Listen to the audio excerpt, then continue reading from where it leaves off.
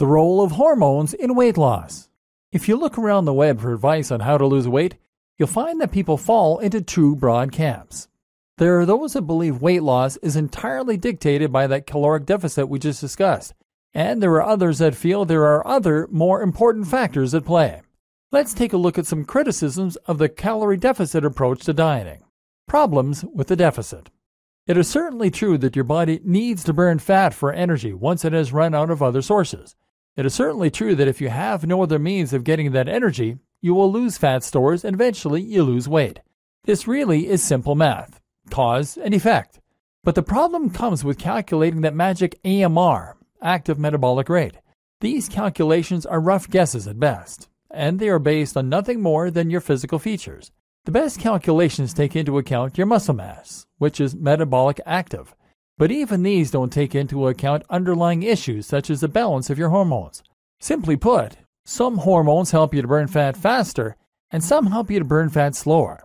These are directly responsible for how many of those processes that require energy are going on in your body at any given time, and how capable your body is of utilizing the various stores of energy available to it.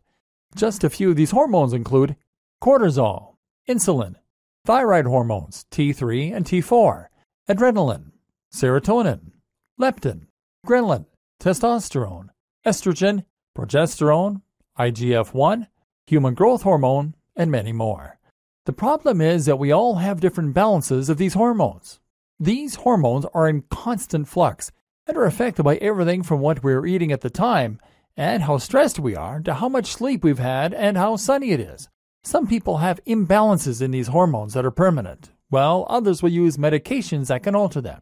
Those fitness gurus that ignore the role of hormones in weight loss can't explain why hypothyroidism or polycystic ovaries leads to weight gain. They also can't explain why using steroids builds muscle and burns fat. You may not have a condition like hypothyroidism, but the point to recognize is that these conditions are not really binary. You don't have to have or not have a condition, but rather, you can view everyone as existing somewhere along the spectrum. You might have a slightly lower production of thyroid hormones than someone else, or you might be higher in testosterone. This is why some people lose fat very easily, and it is why some people struggle to lose it. That's also why things tend to get harder for us as we get older, and it's why things get harder for us as we become more stressed and more tired. All of this upsets our hormone balance and puts our bodies into fat storage modes. The issue is not with a calorie deficit, but rather our ability to accurately calculate our own AMR. Not only that, but these hormones also play a very big role in why we struggle to lose weight. They make us hungry, low in energy, and depressed. And they contribute directly to fat storage around the midriff. This is before we take into account the fact that it is essentially impossible to calculate the precise number of calories burned.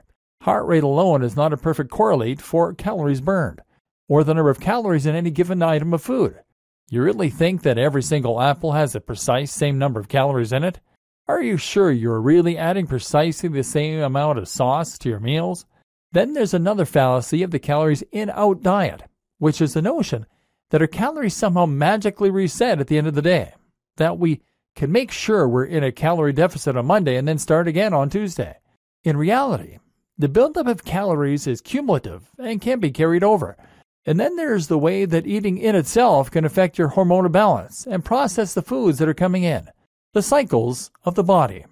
Not only does everyone have different balances of hormones in the long term, but we all also go through cycles where different hormones peak. This is useful information to know if you want to try and make it as easy as possible to encourage weight loss, because it means you can time your consumption of food to coincide with points when your metabolism is fastest. And you can try to diet the hardest at points when you're less likely to be hungry. For example, when you wake up first thing in the morning, your body is in a fasted state. This is simply because you have just gone the last 8 hours without eating anything, thereby meaning you have very low blood sugar. How does the body interpret this? It interprets it as danger. In other words, your body will now react by telling you you need to eat, and you need to eat fast. If you don't get food into your system quickly, then you might starve. Remember, as far as your body is concerned, you're still surviving out in the wild. Thus, your low blood sugar will trigger a release of cortisol, the stress hormones that will motivate you to go and find food. This is also what makes us grumpy in the morning. You'll release sugar from stores into the blood, and you'll produce ghrelin, the hunger hormone. This also triggers the release of myostatin, a chemical that tells the body to burn muscle and use it as fuel. In other words, you're now in a catabolic state. This is further enhanced by the light coming in through the window, which wakes us by triggering the release of cortisol and nitric oxide in the brain. Once you've eaten, though, things change. Now sugar is released immediately into your body, which the body sees as good news. This triggers the release of serotonin, a feel-good hormone, followed by melatonin, which is the sleep hormone. This is why we often feel sleepy after a large meal. Now, your brain becomes slower and groggier, and you feel happier, but countless other activities can similarly alter your hormone balance.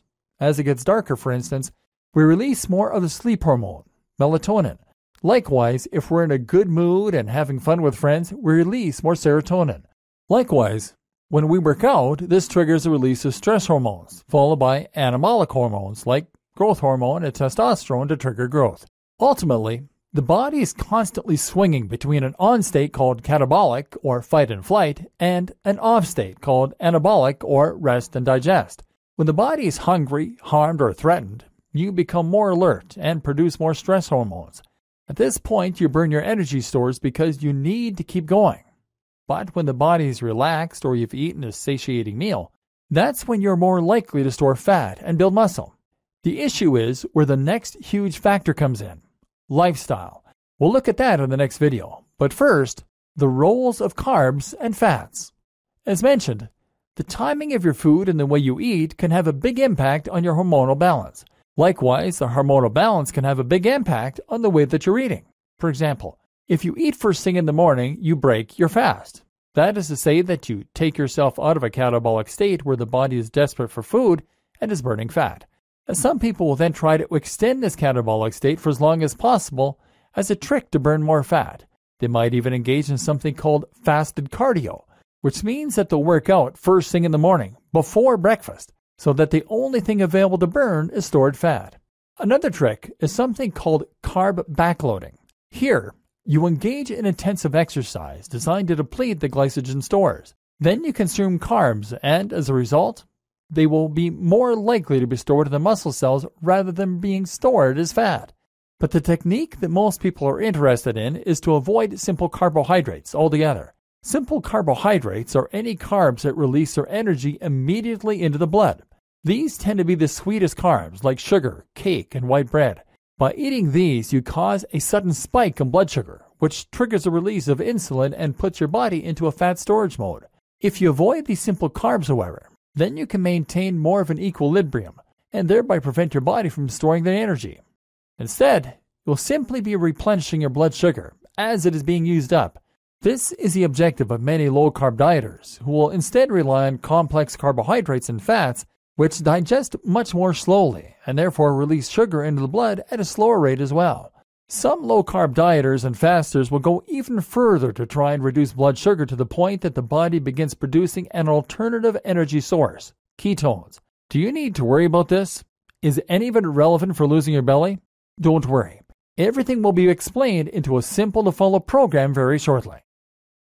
For more free educational content, visit learnforfree.biz. Content produced and distributed by AllSuperInfo.